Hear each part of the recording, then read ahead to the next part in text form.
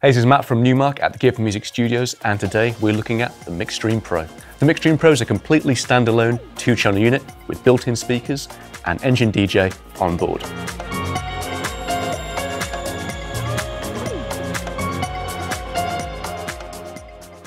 So straight away out the box with the Mixstream Pro, we can get started mixing with tracks from streaming services such as Tidal, SoundCloud, Beatport or BeatSource, and also get mixing straight away with the inbuilt speakers. So there's no need to even purchase any external monitors. So let's take a look at how we navigate the Mixstream Pro. So right now I'm browsing on a playlist here, and I simply can swipe in and load a track.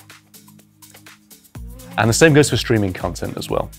If I hit my browse feature and then source and head straight to Tidal, I can find any track from Tidal. This could be a playlist I've created on my phone, or it could be any of the Tidal's curated playlists. So let's head to genres and let's go to electronic, playlists, head to future-proof, and I can load any of these tracks into the deck, track buffers, and I can now play streaming content.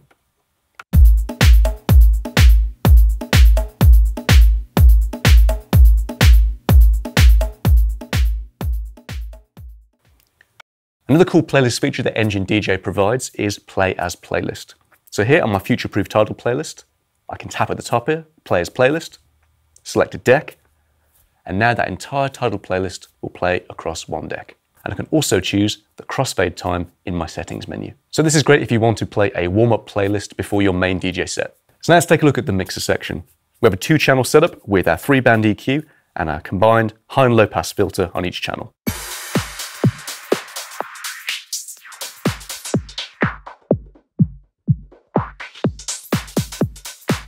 For our effects, we have 4 built into the unit: echo, flanger, delay, and phaser.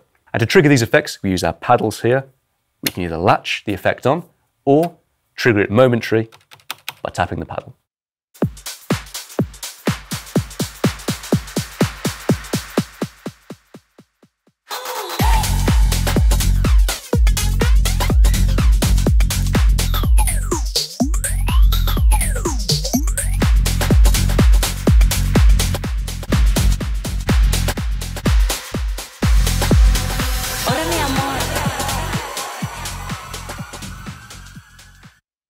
This style of effects triggering is something we normally see on scratch mixers, and it's a very fun and very intuitive way to quickly assign effects to each track.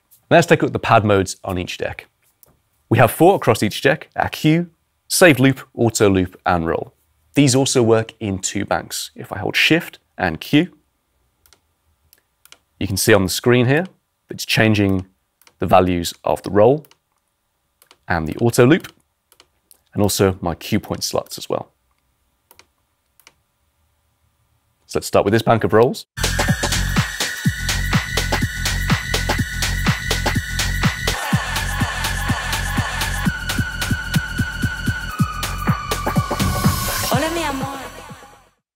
Now if I switch to my empty cue bank, I can place some new cue points into my pads.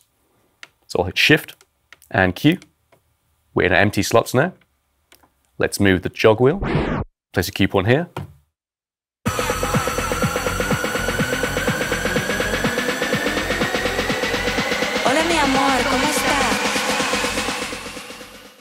So really simple and really intuitive. And then next to the pads, we have all the features you would expect to find on a DJ unit. We have our pitch fader, pitch bend range, which when using shift, we can change the value of our pitch fader, sync mode, cue, and then our play and pause. And also we have 2 modes for our jog wheels: regular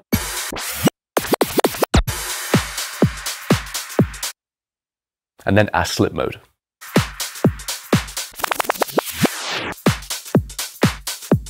Now you can see there when I move the jog wheel back, the track continues to play underneath.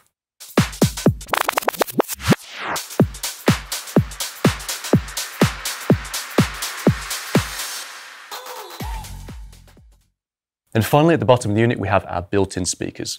So on each side of the unit here, we have 2 built-in speakers under these grills, and they're controlled via our volume here, which is independent from the main output. So the great thing here is if you want to quickly get up and running mixing tracks together, you can do it without the need for external monitors, as these provide plenty of power so you can monitor your mixes. So we've talked about getting started mixing tracks from streaming services, but of course we have options to play from USB and SD as well. We have two USB ports at the back of the unit, as well as a slot for an SD card. Then for our main audio outputs, we have a pair of balanced XLR outputs and then unbalanced RCAs. Okay, let's take a look at some of the options we have within Engine DJ on our touchscreen. If I use our pull down menu here, I've got access to my source, so I can choose where I'm playing tracks from. Next we have Wi-Fi. And you can see I'm already connected, so I've got instant access to things like Tidal, Dropbox, and other streaming services. If we go back to that menu, I've got my record option, so I can record a set to either an SD card or a USB. And then finally, we have our onboard lighting control via engine lighting by sound switch. Then above that, we've got access to our quantize on and off. This means any pad you hit will be in time with the beat grid. Continuous play, which will play a playlist in sequential order. Our platter stop time, which we can adjust here. Our crossfader contour, so if we want to go for a more scratching practice, we can set it to really tight, or more of a blend mixing style, move it to our other setting here. Then finally, split cue. Now what split cue does, it allows you to mix completely in headphones. You'll have your master output and your cue assignment in both ears. Then if we page over, we've got our user settings. So we can page these different tabs here, choose, let's say, a library setting, and then change how we want the key to be displayed. So for example, we could use traditional music notation or the Camelot system. And finally, we can assign different deck colors. Then if we head to setting, you've now got your mixer settings, your microphone settings. So for example, we could route the microphone input to the speakers. And finally, you see services. This is where we turn on our services like engine lighting, our streaming partners, and Ableton Link. If you're playing tracks from USB, which you've prepared in Engine DJ, this allows you to take full advantage of the searching feature on the unit. If I tap my magnifying glass here and tap my keyboard option, you can see I've got very fast browsing available from the keyboard. So I can find a track, load it into a deck very quickly. If we head back to the search menu here and just remove the keyboard, we can also do real-time playlist editing. Now you can create playlists within Engine DJ, but you can also edit them on the screen. Now these are things you can normally do on a laptop, which you've now brought to the standalone environment. I can tap my pen icon here, create a playlist. Let's give this a name, tap create, and I can select tracks, drag them over to a brand new playlist. And I can also delete this new playlist by swiping across and tapping remove.